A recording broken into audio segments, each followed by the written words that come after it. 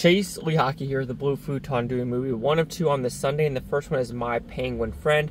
So this is a limited release movie with Jean Reno in it, and it's based in Brazil, where there's a penguin named Dim Dim that would visit him for 8 consecutive years. And after that, they probably think that he started a family, and that's why he didn't meet his human friend again. So, and literally that's the story, is about a man and his penguin quote-unquote friends.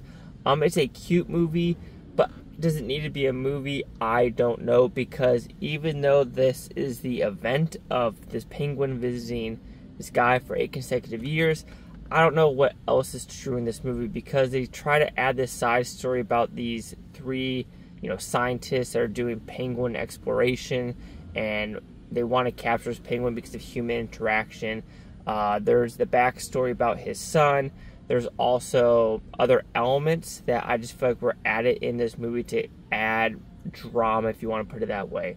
It's a cute movie. It's a fine movie. Some CGI doesn't work. Some filmmaking aspects of what they decided to do, or some of the quote-unquote tension, I don't know if it worked as well as the filmmakers thought it would.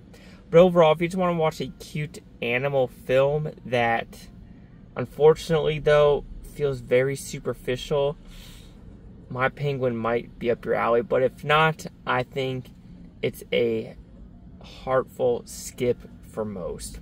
Chase Scott here with the Blue Futon. Like, comment, subscribe. One more things, Bluetontopia. You Blueton, thank you much for a great day. Like I said, overall, I'm just a little disappointed that a lot of it just felt added for Hollywood's sake.